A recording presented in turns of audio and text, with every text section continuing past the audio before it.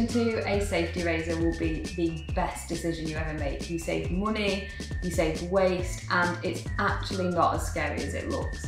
I've been using a safety razor now for 2 years, and if you see anyone online talking about them, they will tell you the exact same thing. It is one of the best swaps I've ever made. When you get your razor, they all come in different shapes and sizes, but they essentially work the same. So you unscrew the handle and it will split into 3 parts. Then you get your blade, which is so paper thin, but again, don't be scared of it. And it essentially all just goes together like this. This is one of the main parts you need to make sure that when you are putting it back together, that jagged side there is facing up. So it goes together like that.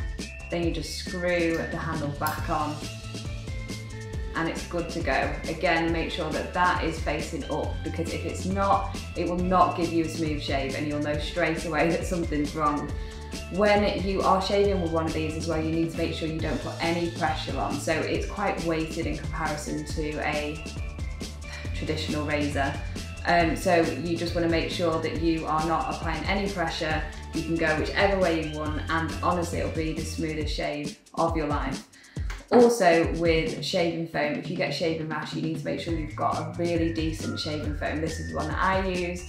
It is essentially like this. You just put some warm water in the top, let it soften a little bit, and then you use your shaving brush to create the foam. You'll see this as a very traditional thing that kind of guys used to use, but honestly everyone is using this now and you will not regret it.